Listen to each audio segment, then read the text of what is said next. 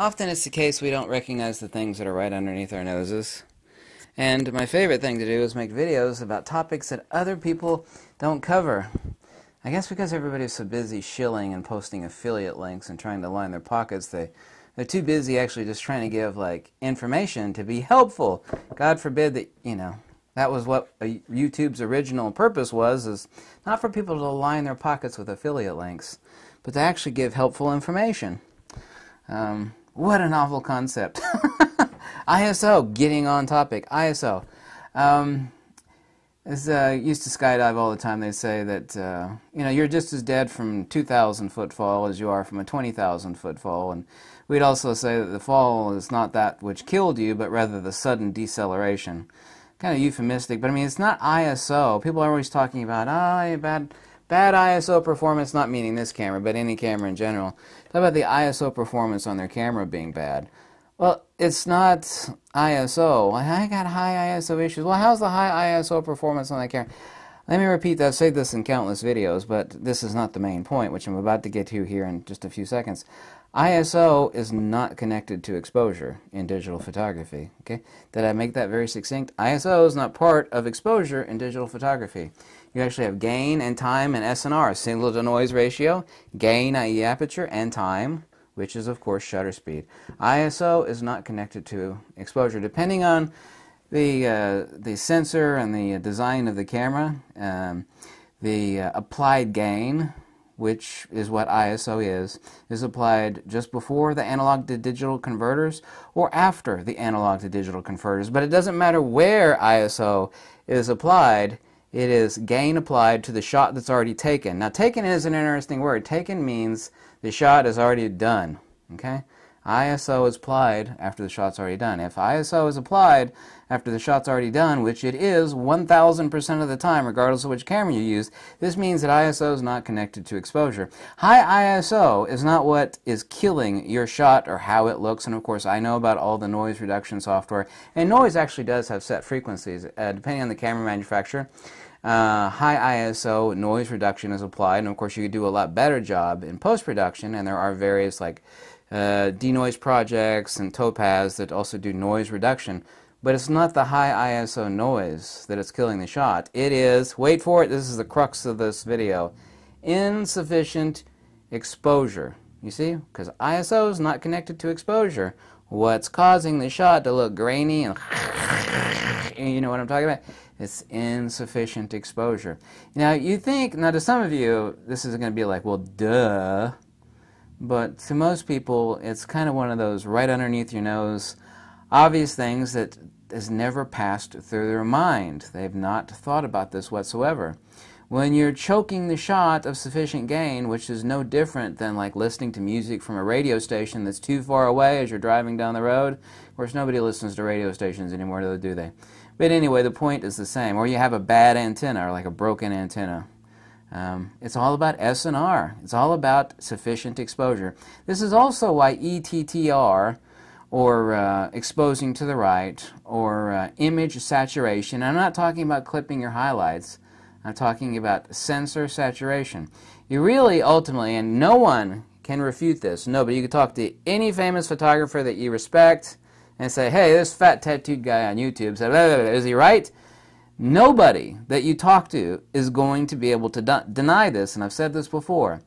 There is absolutely no downside and 1,000 upsides to sensor saturation. What does that mean? Now obviously you need to sculpt your lighting however you want it to look, but sensor saturation means saturating the sensor as much as possible. You're applying as much detail, not only obviously to the highlights, which you're not clipping, I'm not talking about clipping highlights, but you're adding as much intertonal detail or just detail in general to the shadows.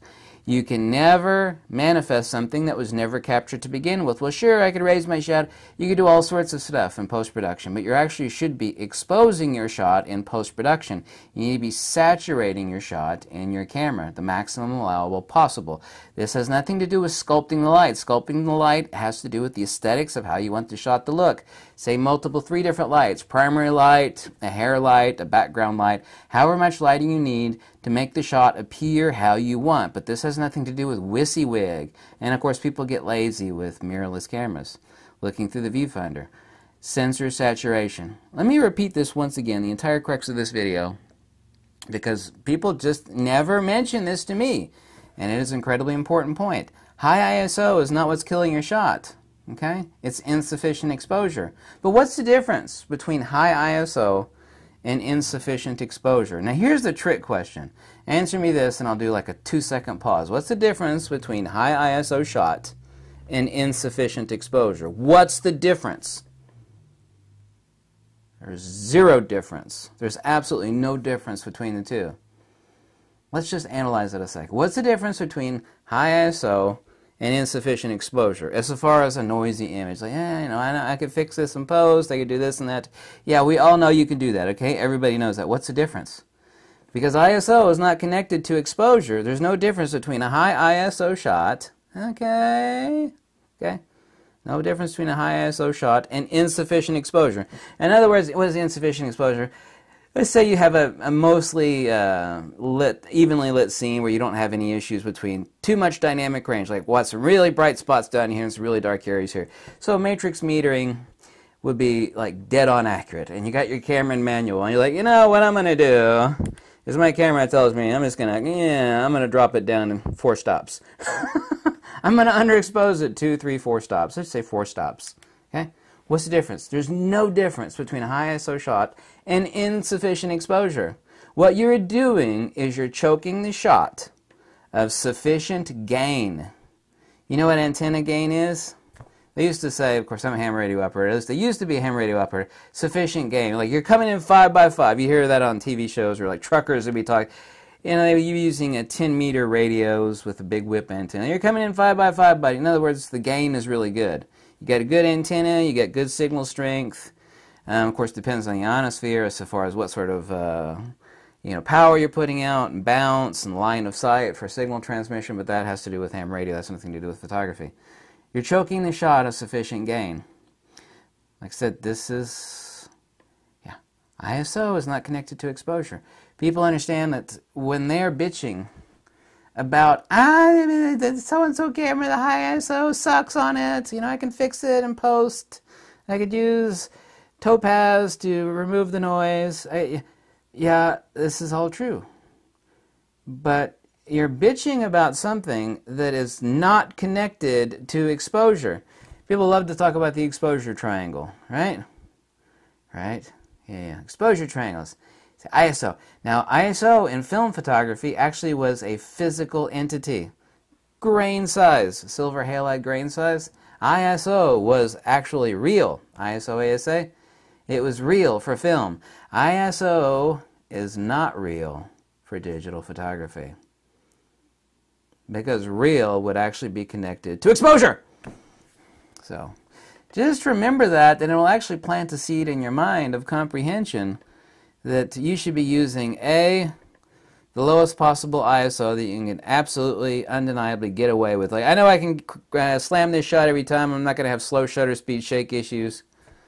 I'm not a person that actually complains about, grain. Actually, some of my favorite shots in the world are grainy, high ISO, amazing shots. So I'm not a person that actually bitches about grain. But when you complain about it, just realize what you're actually complaining about is, I'm going to replace someone's words, and I hear this 1,000 times. So, this camera, high ISO sucks. What they're really saying, you know, like a translator, use Google Translate. I'm going to translate nonsense or BS into reality. This camera, high ISO. No, let's translate that. I choked the shot that I took of sufficient exposure, and it's really noisy. I underexposed the shot by 4 stops. What they originally said before I translated it from BS to reality? Someone said originally, I saw it, this camera is not that good. Now let's translate that. Yep. Google Translate. I choked the shot of sufficient, I underexposed the shot 4 stops. So what's the difference between those two things? Absolutely nothing. Because, let's say it again one last time before I do a mic drop. Say it again. ISO is not exposure. Oh, Mane Patri and Filii and Spiritus Sancti. Amen. That was Latin, by the way. ISO is not part of exposure. So next time you complain about high ISO and so camera, it was really dark outside, I had to crank up my ISO. Oh, you choked the shot of sufficient gain. Yeah, you choked the shot of light necessary to make a less grainy image. So, well, yeah, you know. Yeah. I think I made that clear, you know.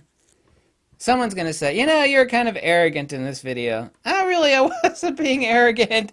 I was being snarky. What's the difference? We call that a distinction without a difference, right? Maybe true. Snarky. Anyway, thank you so much for watching. If you like these videos, you can always click the link below. Tell me how much you hate me. Send me a dirty email. Say, I hate you. Me and my buddies get together and we talk about how much we hate you. Merry Christmas to you too, girlfriend. Namaste.